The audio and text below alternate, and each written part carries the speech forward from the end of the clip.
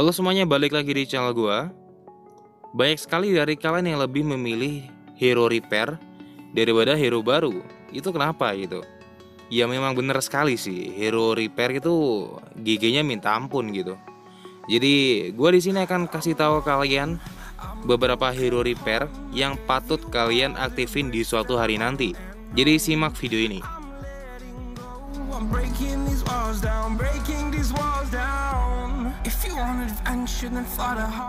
Oke, yang pertama itu adalah Scorpio Milo. Scorpio Milo adalah hero salah satu God Saint pertama yang menurut gue adalah patut banget kalian repair. Karena Scorpio Milo ini cukup memberikan basic attack doang ke musuh.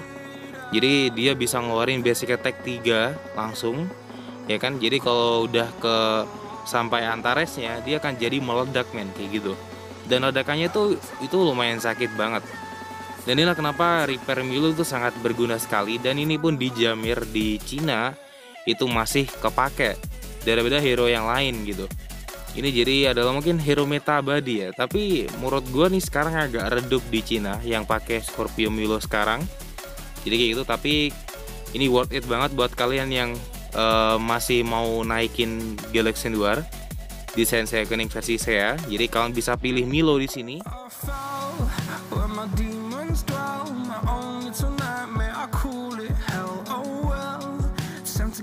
Oke, yang kedua ini adalah Libra Doko. Libra Doko ini di repair abis-abisan ya, dikarenakan di saat dia ngeluarin Rozan Hakiruha tuh kadang musuh nggak mati gitu. Jadi kita stres dong nggak mati kan. Jadi maka dari itu dia di repair rombak sekali, di repair habis-habisan banget. Yang dimana dia skill 2-nya itu di repair, jadi lebih GG lagi. Jadi saat si Doko ini mempunyai 4 Tiger Soul yang mengelilingi tubuhnya, dia bisa ngeluarin skill repairnya. Yang dimana dia akan menuju ke arah satu musuh duluan dengan 4 naga. Dengan satu naganya itu 260% physical damage. Jika musuh tersebut itu nggak mati dengan 4 naga tersebut, si Doko akan langsung mengeluarkan area damage dan itu sakit banget. Gila, jadi 260% dikali 4 itu ya bisa dibilang hampir 1000 lebih area damage-nya. Itu parah banget. Jadi pengguna Jun nanti siap-siap aja modar ya. Kayak gitu.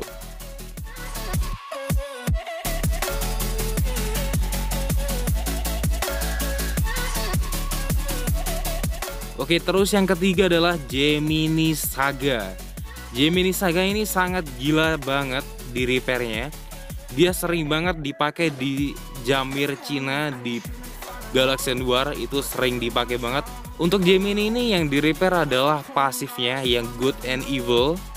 Jadi dimana dia bisa sekaligus area damage sekaligus single target juga. Ditambah lagi dia punya vampiric 30%. Terus anti resist sekitar 35% di repairnya nanti. Jadi kalau dia menyerang 5 musuh sekaligus, dia akan mendapatkan resist sekitar 35%. Terus jika dia menyerang 4 musuh, dia akan mendapatkan vampiric sekitar 30%. Dan itu gila banget.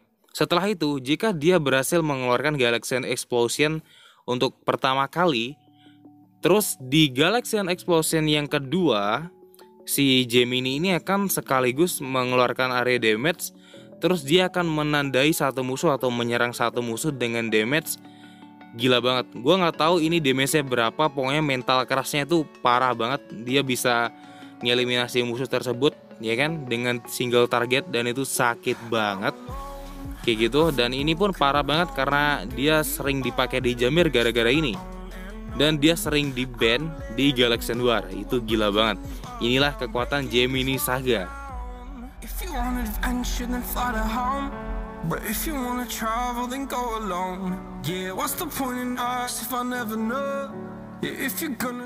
Oke, seterusnya yaitu yang keempat adalah Sagittarius Aiolos.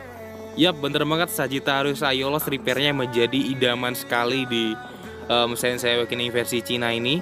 Dikarenakan dia bisa dibilang ngeselin guys. Gini, kalau dia dibunuh itu ngeselin juga, kalau nggak dibunuh ngeselin juga gitu. Jadi repairnya gini, Dia itu yang di repair adalah pasifnya teman-teman. Jadi dimana dia itu kalau mati ya kan, dia langsung mengeluarkan acak teman-teman, serangan acak dengan damage 1000% physical damage ke satu musuh. Dan itu pun gue yakin satu musuh tersebut udah mati sih. 1000% physical damage dari Aiolos, men, parah banget. Dan 90% serangannya itu terbagi ke teman-temannya. Jadi temennya juga kena juga, tapi 90% doang, bukan 100% damage-nya gitu. Dan itu pun gila banget. Jadi dia tuh nggak di kill susah, kalau di kill nyusahin juga gitu. Itu parah banget sih, gila banget. Dan dia tuh langsung mengembalikan attack yang diserap tadi ke teman-temannya. Itu level 3 aja udah cukup.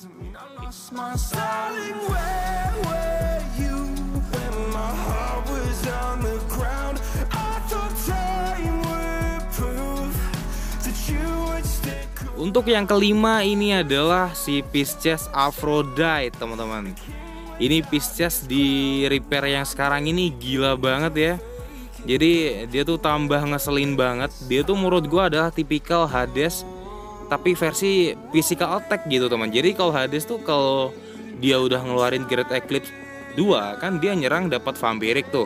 Nah ini sama juga berlaku dengan Pisces repair ini. Jadi dia nyerang dapat vampiric juga. Jadi kalau nyawanya kecil dia nyerang penuh lagi gitu kan. Jadi gitu. Jadi untuk yang di repair untuk si Pisces ini adalah pasifnya teman-teman, Warrior of Beauty. Pasif atau skill yang keempat ya kan.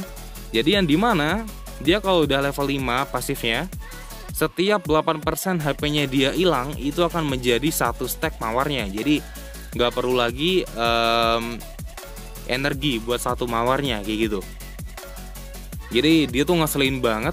Apalagi kalau kalian ngekill nih hero tapi nggak mati, itu malah gila kacau banget.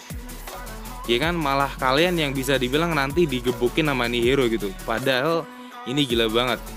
Ini hero langsung dipakai setelah keluarnya di repairnya di Cina ini, langsung dipakai di Galaxy Bar dan di Jamir juga. Parah banget, gila.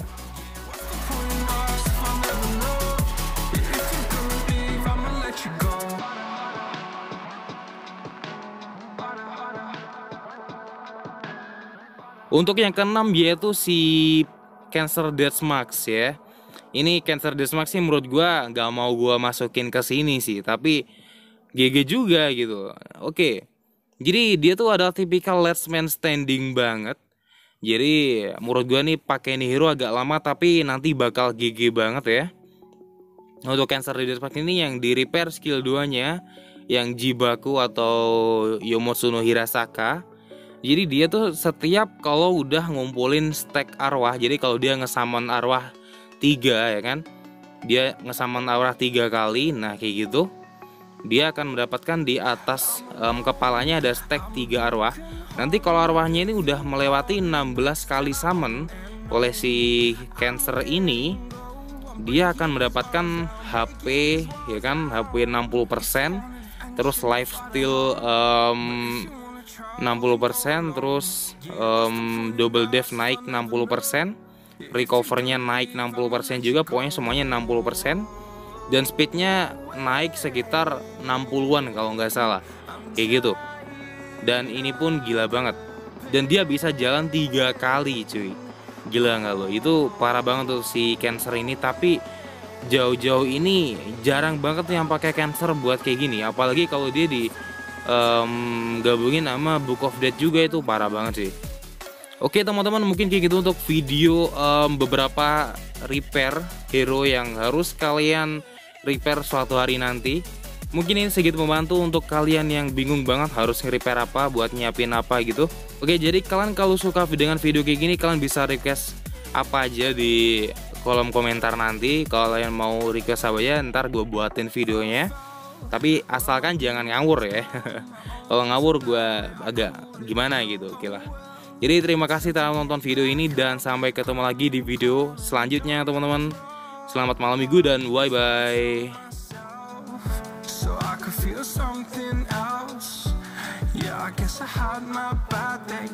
But it doesn't mean I lost my style.